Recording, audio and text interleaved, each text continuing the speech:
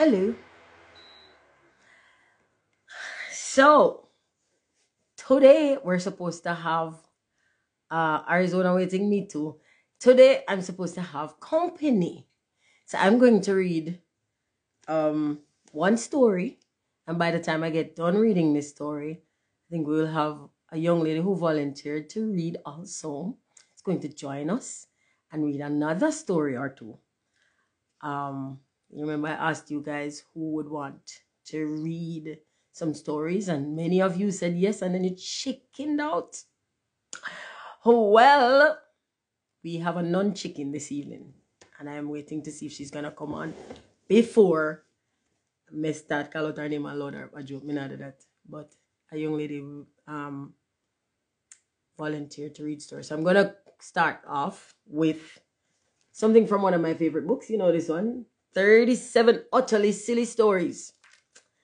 And this story is called The Remarkable Rocket. I'm reading, I do this every evening. Well, it's a lie because I never do it yesterday. That was incorrect. I started out doing this Monday to Thursday, but sometimes I'm unable at 7:30 in the evening. It's bedtime stories for kids, and the intention is to encourage parents and caregivers to read stories to the children. Read to them, speak with them, bond with them, and give them a creative safe space for them, a comfort zone, somewhere where they can feel like they can actually interact with you. It's about encouraging bonding and a whole lot more stuff. But let me just get into the story. I will tell you after. All right. So, and Karen Campbell, if you think it's such a nice idea and you want to come and read sometimes in the evening with me, please do so. As I said earlier, a young lady is going to join me in a little while. So the first story, The Remarkable Rocket, and this is by Oscar Wilde. And it's from the 37 Utterly Silly Stories. The king's son was going to be married, so there was great rejoicing. He had waited a whole year for his bride, and at last she had arrived. She was a Russian princess and had driven all the way from Finland in a sledge drawn by 6 reindeer. The sledge was shaped like a great golden swan, and between the swan's wings lay the princess herself. Her long ermine cloak reached down to her feet. On her head was a tiny silver cap, and she was as pale as the snow palace in which she had always lived. As she drove through the streets, all the people threw down flowers on her from the balconies. At the gate of the castle, the prince was waiting to receive her. When he saw her, he sank upon one knee and kissed her hand. "Your picture was beautiful," he murmured, "but you are more beautiful than your picture." The princess blushed. When the day for the marriage arrived, it was a magnificent ceremony. The bride and bridegroom walked hand in hand under a canopy of purple velvet, embroidered with little pearls. Then there was a state banquet, which lasted for 5 hours. The prince and princess sat at the top of the great hall and drank out of a cup of clear crystal. After the banquet, there was a ball. The bride and bridegroom were to dance the rose dance together, and the king played the flute. He played very badly, but no one dared to tell him so because he was the king. Indeed, everybody cried out, "Charming! Charming!" The last item on the program was a grand display of fireworks to be let off exactly at midnight. The little princess had never seen a firework in her life and was most excited. At the end of the king's garden, a great stand had been set up. As soon as everything had been put in its proper place, the fireworks began to talk to each other. "The world is certainly very beautiful," cried a little squib. "Just look at those yellow tulips. Why, if they had real crackers, they would not be lovelier. I am glad I have traveled. Travel improves the mind wonderfully." "The king's garden is not the world, you foolish squib," said a big Roman candle. "The world is an enormous place, and it would take you 3 days to see it all." "Any place you love is the world to you," said a thoughtful Catherine Wheel. Suddenly, a sharp, dry cough was heard, and they all looked around. It came from a tall, haughty-looking rocket who was tied to the end of a long stick. "Ahem, ahem," he said again. Then he spoke in a very distinguished manner.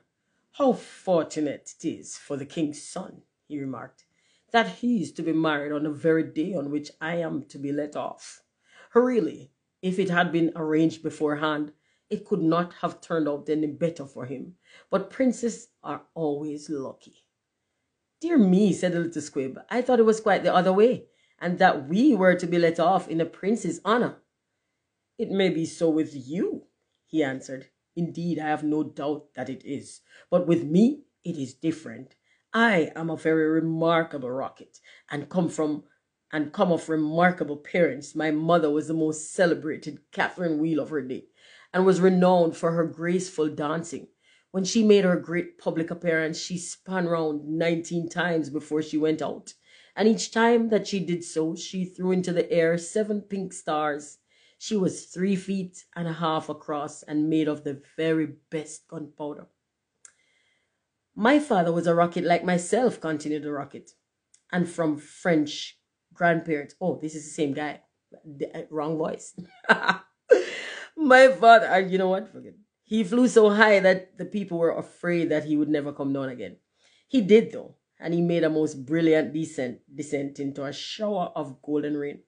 The newspapers wrote about his performance in very flattering terms. The Court Gazette called him a triumph. A cracker nearly exploded with laughter. Pray, what are you laughing at? Inquired the rocket. I am not laughing. I am laughing because I am happy, replied the cracker.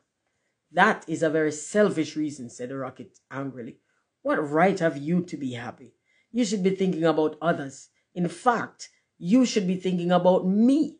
I am always thinking about myself, and I expect everybody else to do the same. Suppose, for instance, anything happened to me tonight. What a misfortune that would be for everyone. The prince and princess would never be happy again. Their whole married life would be spoiled, and as for the king, I know he would never get over it. Really, when I begin to think about the importance of my position, I'm almost moved to tears. If you want to give pleasure to others, cried the Roman candle, you had better keep yourself dry. Certainly, exclaimed the Bengal light. That is only common sense. Common sense indeed, said the rocket indignantly. You forget that I am very uncommon and very remarkable. Besides, none of you have any hearts. Here you are laughing and making merry, just as if the prince and princess had not just been married. Well, really, exclaimed a small fire balloon. Why not? It is a most joyful occasion, and when I soar up into the air, I intend to tell the stars all about it. You will see them twinkle when I talk to them about a pretty bride. Ah, what a simple view of life, said the rocket. But it is only what I expected. There is nothing in you. You are hollow and empty. Why, perhaps the prince and princess may go to live in a country where there is a deep river, and perhaps they may have only one son, a little fair-haired boy with violet eyes like the prince himself, and perhaps someday he may go out to walk with his nurse, and perhaps the nurse may go to sleep under a great elder tree, and perhaps the little boy may fall into a deep river and be drowned. What a terrible misfortune! Poor people, to lose their only son. It is really too dreadful. I shall never get over it. But they have not lost their only son, said the Roman candle. No misfortune has happened to them at all. I never said that they had, replied the rocket. I said that they might. If they had lost their only son, there would be no use in saying anything more about the matter. I hate people who cry over spilled milk, but when I think that they might lose their only son, I certainly am very much affected. You certainly are, cried the Bengal light. In fact, you're the most affected person I ever met.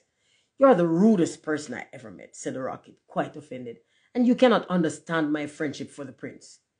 You had really better keep yourself dry, said the fire balloon. That is the important thing. Very important for you, I have no doubt, answered the rocket. But I shall weep if I choose. And he actually burst into real tears, which flowed down his stick like raindrops. They nearly drowned 2 little beetles who were just thinking of setting up house together, and were looking for a nice dry spot to live in. Then the moon rose like a silver shield, and the stars began to shine, and a sound of music came from the palace. The prince and princess were leading the dance. They danced so beautifully that the tall white lilies peeped in at the window and watched them, and the great red poppies nodded their heads and beat time. Then 10 o'clock struck, and then 11, and then 12, and at the last stroke of midnight, everyone came out on the terrace.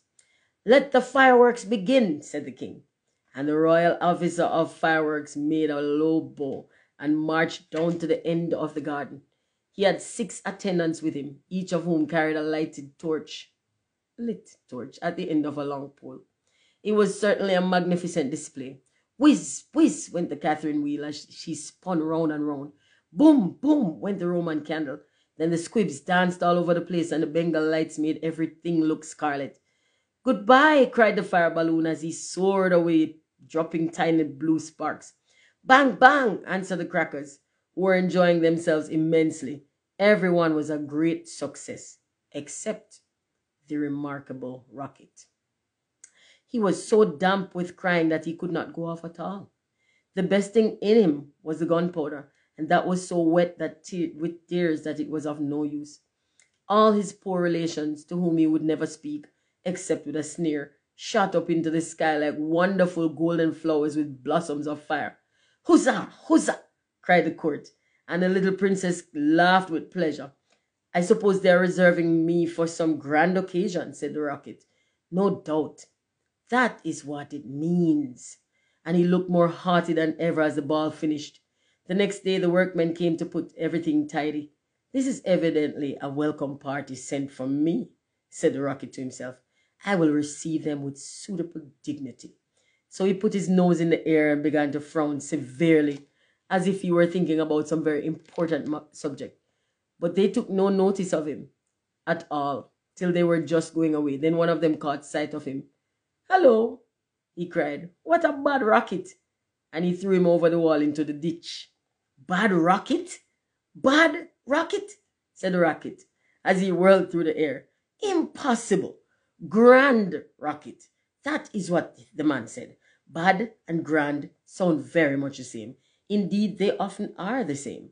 And he fell into the mud. It is not comfortable here, he remarked, but no doubt it is some fashionable health spa, and they have sent me to improve my health. My nerves are certainly very much shattered, and I need rest. After some time, a large white duck swam by. She had yellow legs and webbed feet and was considered a great beauty on account of her waddle.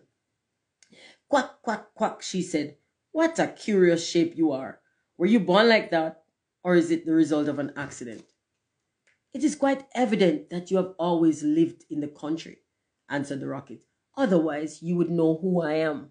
However, I will excuse your ignorance.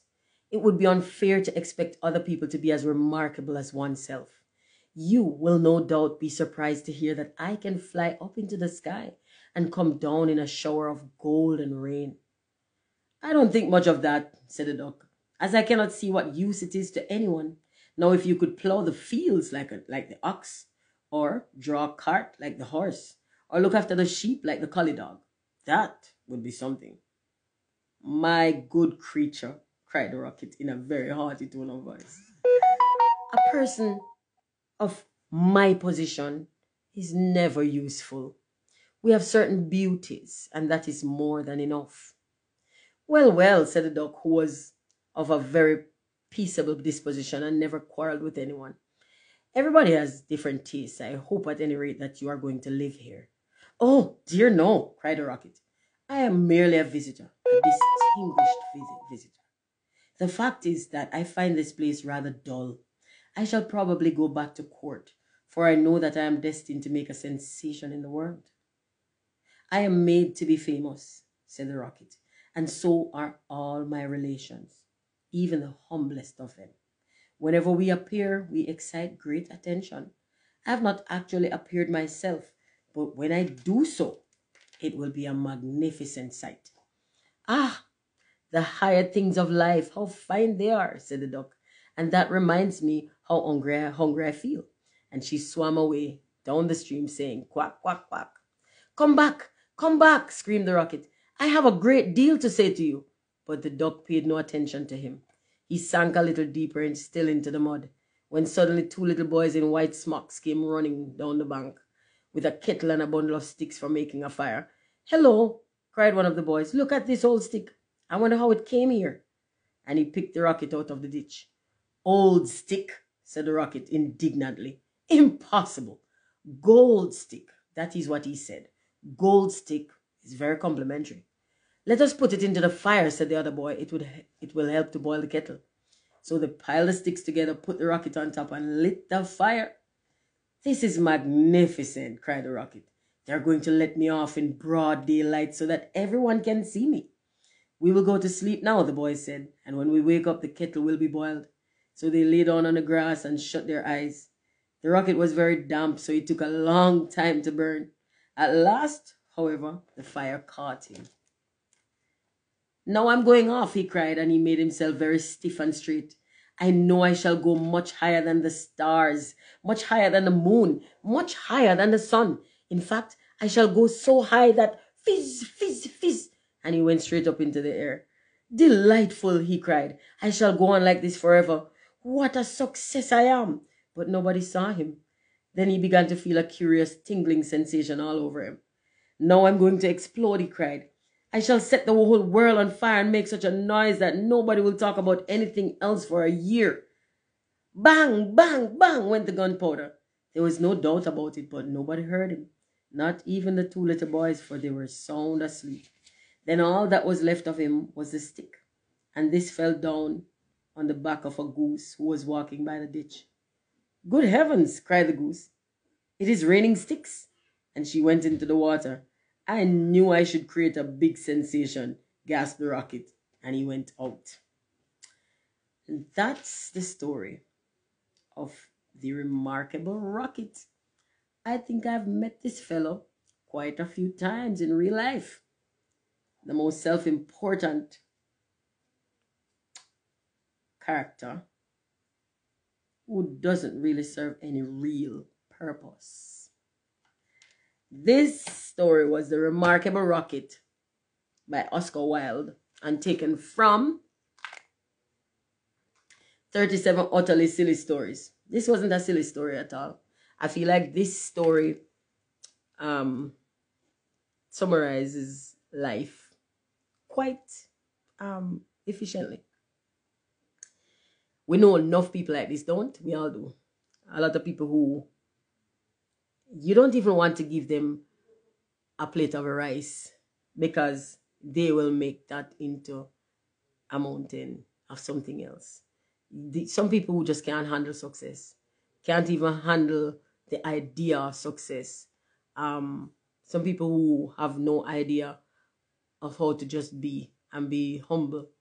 Humility is not something that everybody actually practices. We're all born humble, but some people depart from it. And this was the story of the remarkable rocket that turned out to be nothing at all. And let me see if my good friend has not joined us yet. I will continue until she gets here. If she does get here, I think she's 2 hours behind me and said she would be in a few minutes after I started. So we will go on to another story. I didn't pick a second story because I didn't think I would be needing it. But if you fail to prepare, you prepare to fail. How many times have we heard that cliche? So let me go back into the treasury of Aesop's fables and see what I have not read yet. The Eagle and the Man. The Eagle and the Man. 151, The Eagle and the Man.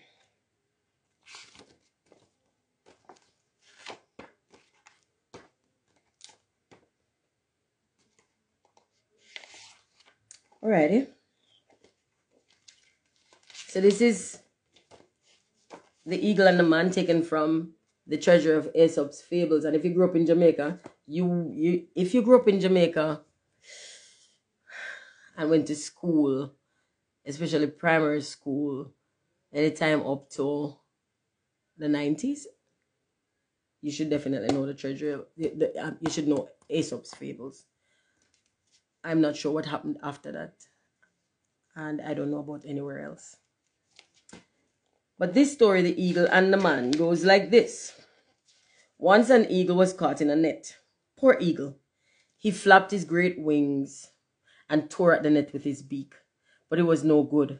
The net was too strong and he could not free himself. The eagle knew that if he could not get free from the net, he would die. Just then a man saw the eagle in the net. What a beautiful creature, he said, the king of the birds. But then he saw that the eagle was caught in a net and the man knew what he had to do. He climbed up to the great bird and set it free. So the man saved the eagle's life. The grateful eagle flew off. The eagle decided that he would repay the man's kindness if he could. One day the man went to sleep near a very old wall. The eagle saw him lying in the shade and his sharp eyes told him that the crumbling wall was so old that it might fall down at any minute. There was no time to lose. The man was fast asleep, so the eagle flew down and snatched his hat away. He took it in his talons and with a flapping of his great wings, he flew away. The man looked up and saw what had happened. "Give it back," the man shouted. "That's my hat." He ran after the eagle. He ran fast, but the eagle flew even faster. The man recognized the eagle as the one he had saved, but he could not think why he would have stolen the hat. After a while, the eagle dropped the hat and flew away. The man picked up the hat and saw that it was not damaged. The man went back to the wall. He was still puzzled about why the eagle had taken his hat, but he wanted to finish his sleep. But when he got back, the man was amazed to find that the old wall had fallen down. It would certainly have killed him, so the eagle had saved the man's life. The man looked up and saw the great bird circling in the sky. "Thank you, my friend," he called to the eagle. That's the story of the man and the eagle. One of Aesop's fables, taken from this treasure of Aesop's fables, as retold and illustrated by Val Biro. Those are my two stories for the night, and I'm still not joined by my friend. So, there's not very much to discuss about the second story because it was very obvious, and I don't think there was any moral of significance to it. But the first story was full of gems, and I don't think it bears much discussion either, except we could say we know that person and we've seen them a million times. And they're on, I think I just posted something that I saw shared somewhere, and it turned out to be a skit, but it's a skit that hits very close to home because so many people have this sense of entitlement and this aggrandized idea of themselves. Like, people really are delusional these days, and it's I used to find it scary. I don't find it scary anymore. I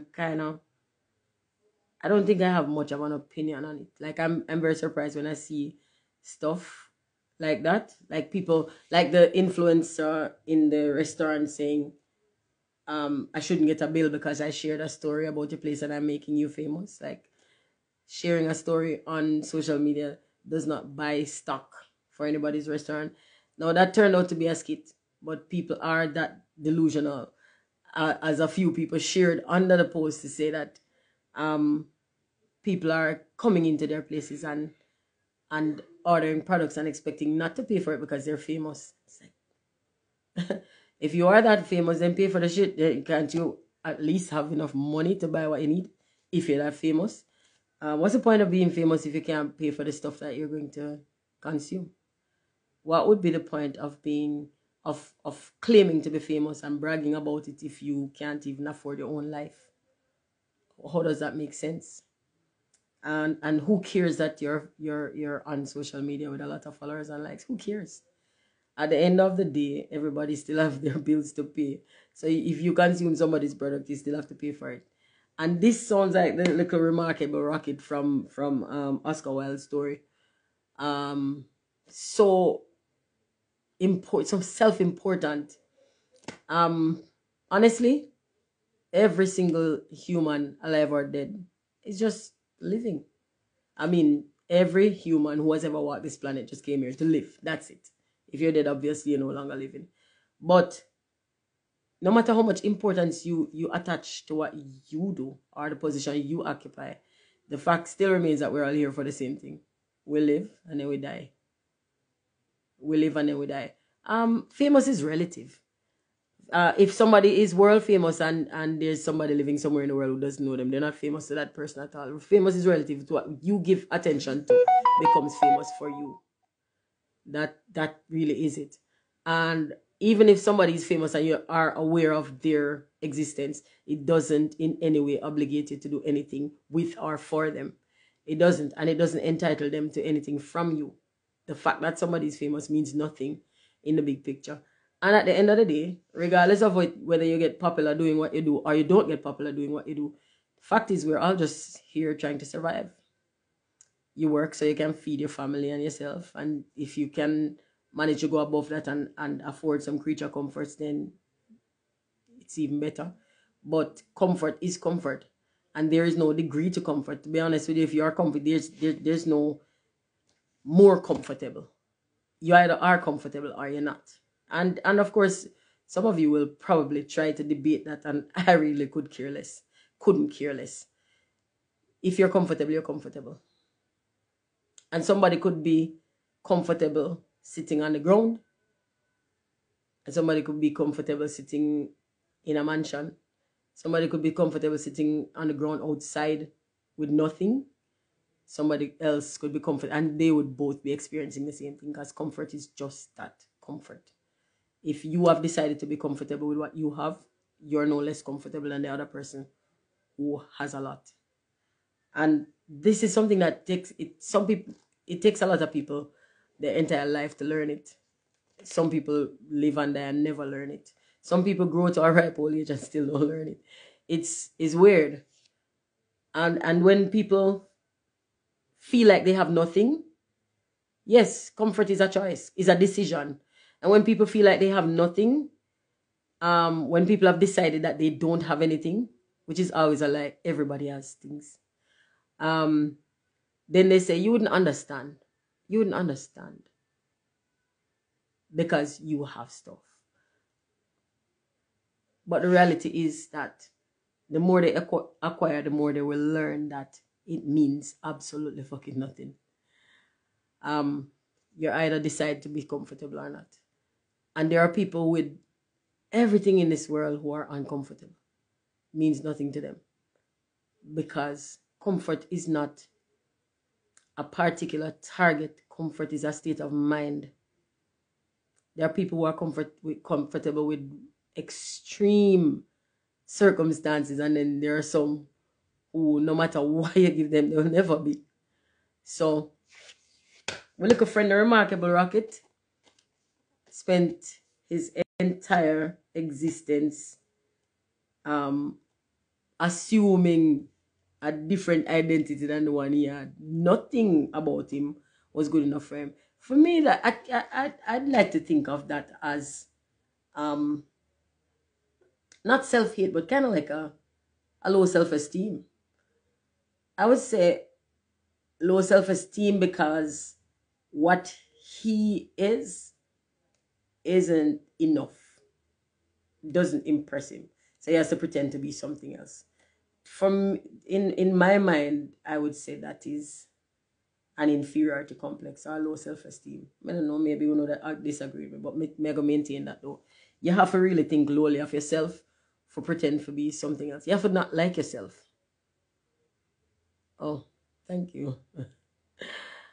Yeah, you have to not like yourself to so badly need to be something else that you would pretend, even when everybody else can see you and everybody else can see what you are, and you pretend to be something else. That, to me, is delusional. That is delusional. So, anyways, I have read 2 stories and I waited for my friend to arrive and she has not. So, but I would really like us to go live just to see. Are you this come? I would like us to do the live thing even once, just to say, hey, we're going to read stories together. Yeah, but no self-worth or low self-worth, yes. Um, I don't think there's any. Like people criticize the things that the new trends of body augmentation, and if I look at it, if I look at it from my personal perspective on how I feel about it and would I do any of that, there are some things that I would never, ever, ever, ever do. But if I look at it generally and without bias, as far as not my personal preference, no, and not whether or not I would do it, but what do I think of somebody else doing, I don't really ever care. I feel like you have the right to do whatever you want to do to yourself. If I think it is something that will damage you and we're close enough for me to feel comfortable enough to speak to you about something so intimate, then I might say, hey, probably you want to look into that like more. But I'm not gonna come give you, like some people just walk up to a random stranger like, oh no, do to me, and say, I don't like this. Like, who gives a fuck? I don't have that kind of, investment in other people's lives. And I don't think that you have to have low self-esteem to do body augmentation. I don't think so. It's not like you're pretending to be something else. You're changing something about you, which if it is if it isn't something that's going to hurt you in the long run or in the short run, then I can't think that it's different than changing a habit. Technically, it's no different. If you were fat and you decided that you didn't want to be fat anymore and you went to the gym and you started working out and you changed your diet and you changed your mindset and you ended up with a different look. I can't see how that's different than if you went to a surgeon and they brought you to that, but it's same result. One of them might be healthier than one, but at the end of the day, your health isn't going to affect my health. So I don't have any investment in that. I don't care. I really don't care. I can like or not like what I see when you're done, but that again is really personal and private to me. So what you do is not any of my business. So that I have an opinion on it is kind of past my place, you know. But when you start pretending to be something else is different from when you start making yourself into something else. So when the remarkable rocket kept saying it was more important and the prince needed him and everything was timed around him and centered, he's the center of the universe. To me, that is low self-esteem. And if anybody has any argument that would render that point obsolete or incorrect, then share it with me because I would like to hear another opinion. I would like to learn, but it really does smack of self-hate. I can't. I feel comfortable in my skin. I really do feel comfortable in my skin. There are things that I would change and things that I do change from time to time. Like now that I'm getting older, I'm more open to the idea of taking better care of my health. And especially since I plan to have children again, and I have to take better care of my health so that I can actually be there for them. If that doesn't happen, then I don't really need to take that much care of my health because I don't care about me. But some things I feel like I would change. Like I'm looking for the best version of me at all times. But I don't really feel like the best version of me is about how I look. I don't think so. I think the best version